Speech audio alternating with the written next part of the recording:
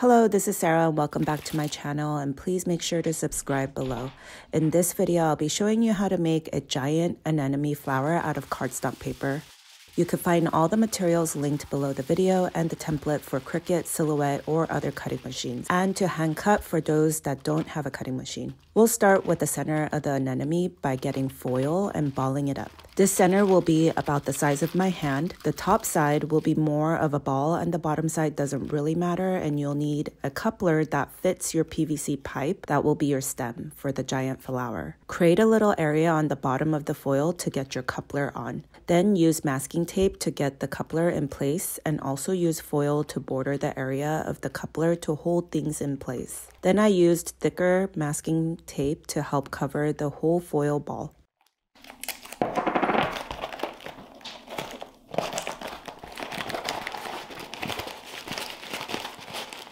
Next, take black tissue paper and tear them into strips and some smaller squares enough to cover the whole ball.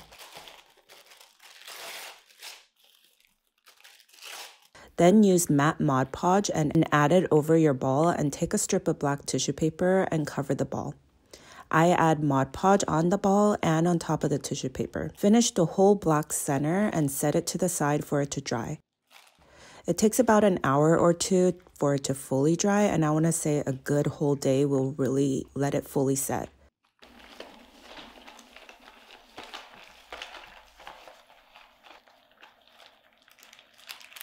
Next is the center fringes. I like cutting this through my cutting machine, but if you don't have one and you are hand cutting, you'll just have to cut straight fringes on half a sheet of paper. If you are using the template for the Cricut or Silhouette, then make sure to cut 2 of these shapes to 4 sheets of paper, and you'll have a total of 8 of these fringe shapes. Then just the tips, I'll be coloring it in with black marker. I like this thicker Sharpie so it strokes faster, but if you have a thinner marker, you could use that, but it will take longer, or you could also just use black acrylic paint and just color the top. If you are hand cutting straight fringes, you could just stroke one straight line on one side. Then you will have to flip it over and make sure to color the tips again, and do this to all the fringe pieces. I also have a tutorial for these in the regular size anemones that I'll be linking below the video. Next, you'll need 10 sheets of letter size paper, and you could print the pattern from the template and cut this by hand, which I usually prefer for the petals when they are this big, or you could have it cut on the cutting machine. I like to work in increments of 5, and so I would just cut a stack of 5 and another stack of 5. With the leftover scrap on the corner, I also cut a thin shape that looks like a leaf where it has a pointy tip on the top and on the bottom and slightly rounded sides. You'll need 10 of these shapes. Notice they are thin, and this is for the back of the petals where we'll be adding our wire to hold up the petals, so the shape does not have to be perfect. Next, I like to soak the petal with water, but don't over soak it. You just want the right amount of water. Then I take a little bit of pigment of pink and add this to the bottom of the petal to give it this gradient look. You could also make these flowers with a solid color paper, or also try different color paint. These flowers are also a popular flower in a solid white color with the black center, and very trendy in weddings, so this painting part is optional. Next, go back to the fringes that we marked with a black marker, and only if you use the template for the cutting machine, you'll need to shape the ends by just curling in the ends to give this some texture and shape. If you hand cut the straight fringes, you could just fluff it up later when you put this together. So you can move on to the next step. If you are shaping the ends like me, I like to try to work in stacks, so you could add 2 and shape together.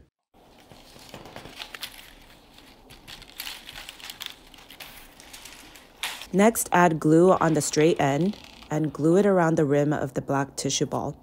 Mine is still kind of drying, and you can tell you could still see that white glue color on the tissue paper.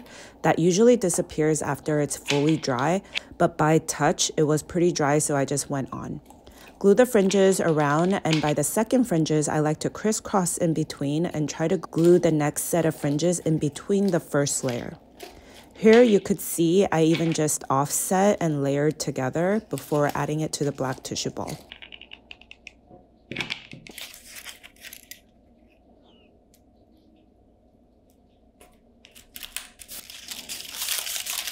My back is definitely messy, but trust the process. All the white glue will disappear when it's fully dry.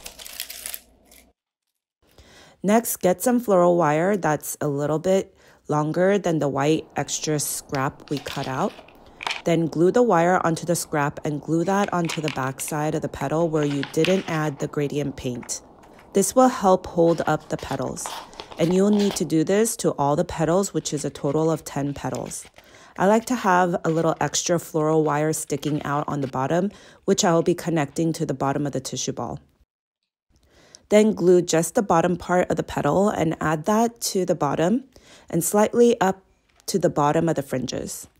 We need 5 of the petals to go around the circle, so think of it like a star-like angle and have all 5 go around in a circle. The leftover wire on the bottom of the petal, I like to just tape it down. Then put the last set of the 5 flowers in between. Next, this is the bottom leaf shape, and I make a straight cut to the center of the bottom, and I cut a circle as big as my coupler in the center.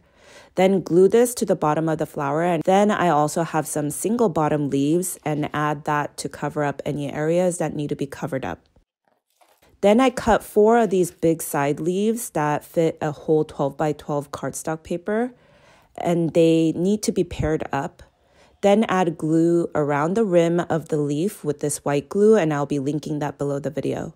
Make sure to leave an opening on the bottom of the leaves, then sandwich the pair on top and match up the edges. Then fold down the middle, and it's okay if it doesn't perfectly meet down the middle, and shape the pointy tips by curling it out and just adding some shape to these leaves.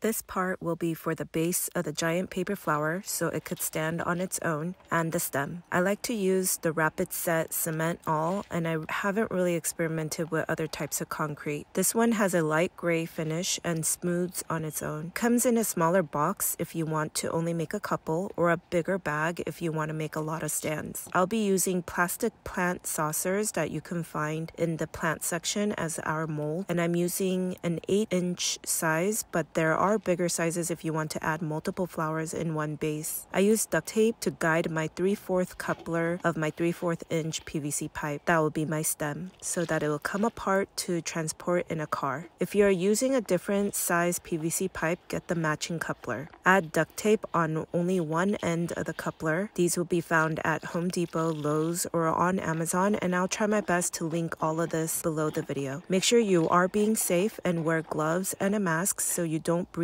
in the fine dust, and safety goggles when working with this. I used about 6 scoops of these disposable plastic cups, but I like to work in small increments. If you do a lot at a time, it is harder to mix. You will also have to be quick so it doesn't set while you mix. Then add a little bit of water as you go and mix until you get a pancake consistency. Add more concrete if you need to thicken it. Fill up until you cover just the bottom and add your coupler. I have my coupler connected with a small PVC pipe just so I could hold it on the top. Then fill up a little more until right below the coupler ends. It should take a couple hours to fully set, so while we wait for that, we will now get the stems ready with PVC pipe. I got a pan, ladle, and funnel from a thrift store that I designated for this and not use for cooking. Then you can find playground sand outside or actually buy a bag of sand. I like to have enough to fill up the pan so I could work on multiple at a time, but if you are only making one, you could just use a little more than your PVC pipe could hold. Heat it up until you feel the sand is too hot to touch. Then tape one end of the PVC pipe with duct tape, and the other side use a funnel and ladle to scoop your sand into the pipe. Then fill to the top and close it up with duct tape. And on the ground, you could shape your desired shape. This will look a little different from each flower, so shape accordingly. You could use heat gun or even a blow dryer, but I felt the heated sand gave me the most even heat without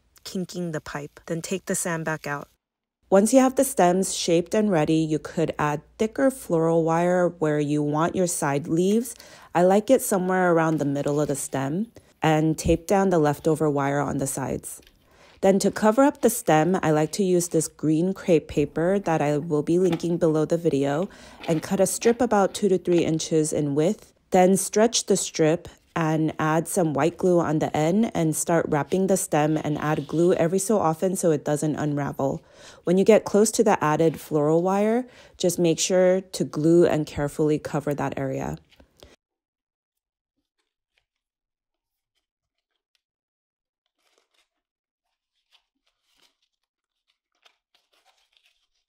Lastly, you could add your flower head on the top and loop the floral wire and add your side leaves. The loops should help the leaves stay in place in the direction you want it to go. Make sure to check out my other giant flower tutorials and please like this video below and subscribe to my channel. Thank you for watching.